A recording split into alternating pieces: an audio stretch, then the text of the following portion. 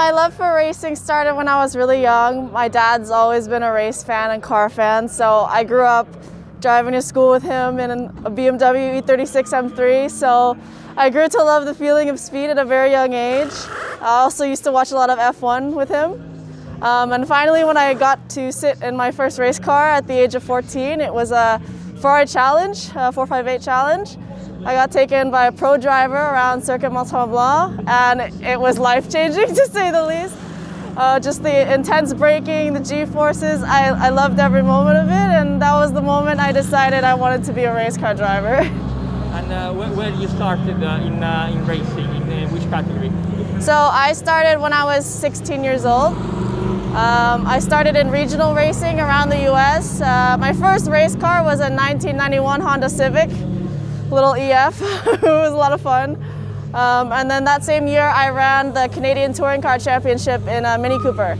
Okay, and then you switched to GT4 machinery recently, is that correct? Yes, so I started racing GT4 in 2018, but we had driven the BMW M235 the year before. Just very, very happy to be working with BMW. And of course, last year you did the GT4 America by SRO. Yes.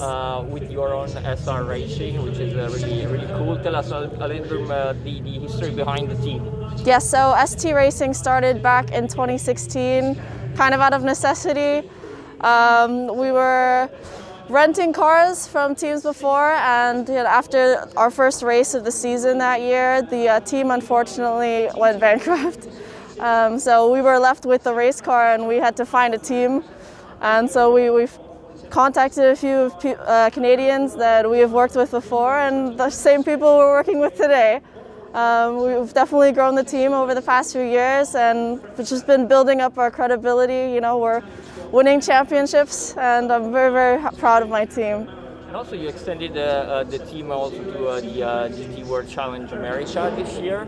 Yes. So the operation is growing, and that's really exciting. And also this is your first, I think, international season. How the idea of the 24-hour series came up?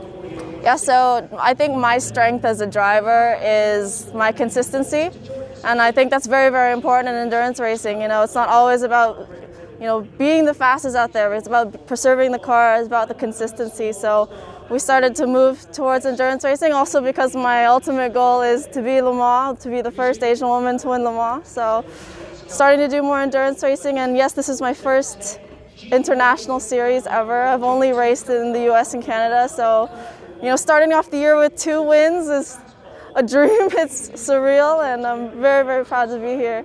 Talk a little bit more about the win at Dubai, which was the first big victory, I think. Yes, we competed in the Dubai 2020 race, which, as you know, it got rained out. But we were pole at the start of that race, and we were very, very confident that we were going to finish on the podium. So to finish with a 7th place in class after the rain and everything, it was just very disheartening. But we came back this year with a lot of determination to win, and that's exactly what we did.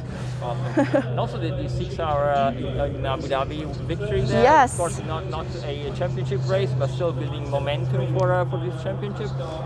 Is this your first time in Europe? Yes, this is all of the racetracks on this calendar this year. I've never been to any of them except for Dubai. So really big learning curve for me, but I think I can do it. And a couple of words about Mugello, of course. Yes. Probably your first time in Italy also?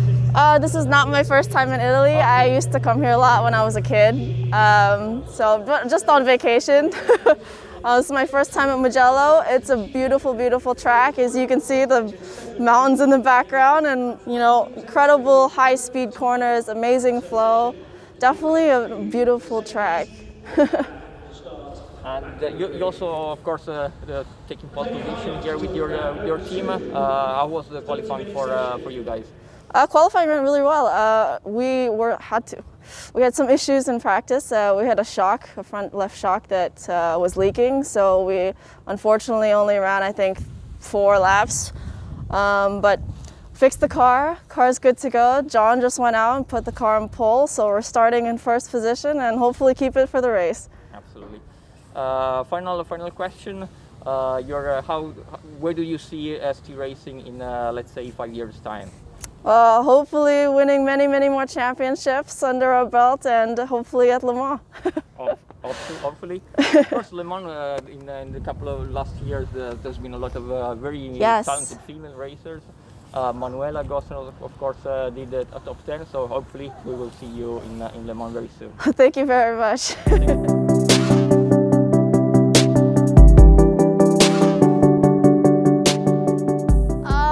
Overall, I had a really great last stint. Had my fastest time of the weekend. Finally felt comfortable with the track. Was just, trying to get those last laps in. We were unfortunately 23 laps down from first place, but came home with a second place today. Still on the podium, still first in the championship points. So overall, pretty solid weekend.